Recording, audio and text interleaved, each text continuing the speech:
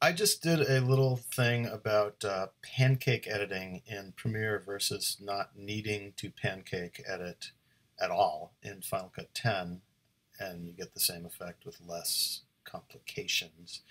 And there's another corollary to that, and that is nesting versus compound clips.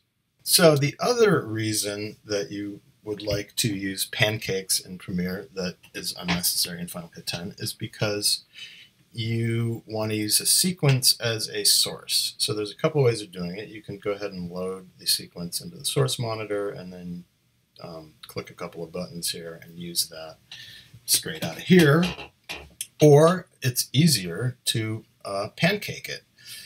And I've done that here. So here's the pancake clip, and you just want to drag all these down in here, and drag all these down in here.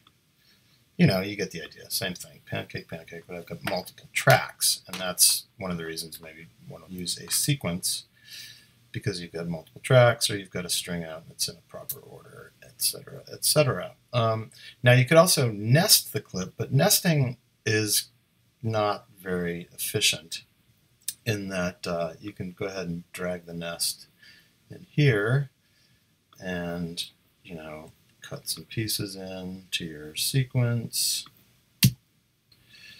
I'll just cut a couple pieces in, but then, you know, you want to get to the source, so you match back, which brings you back to this, and then you double click this, and then you get into it, and there you basically back where you started. So you might as well use a pancake. Now in Final Cut 10, one of the criticisms of Final Cut 10 is that you can't use a project as a source, a sequence as a source, as you can in Premiere using pancaking or whatever.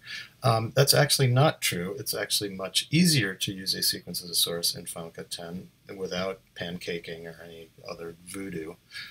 Essentially, I have got my string out here, and I have made that string out into a compound clip, just like I did with nesting in Premiere, except nesting in Premiere is not optimal.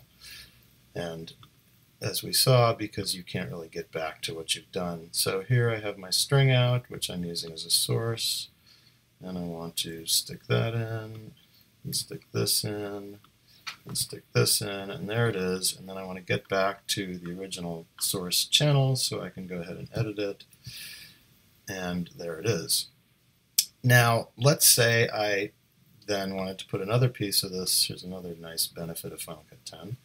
Let's say I wanted to put this piece in here, and then I wanted to get those channels. Well, in Premiere, if I wanted to get back to this, it would require a lot of copying, pasting, moving tracks around, targeting, making space. In Final Cut 10, I just expand it. There it all is. No work at all. So using a sequence as a source is actually easier in Final Cut 10 without pancaking. Anyway, that's my little rant, and thank you for watching.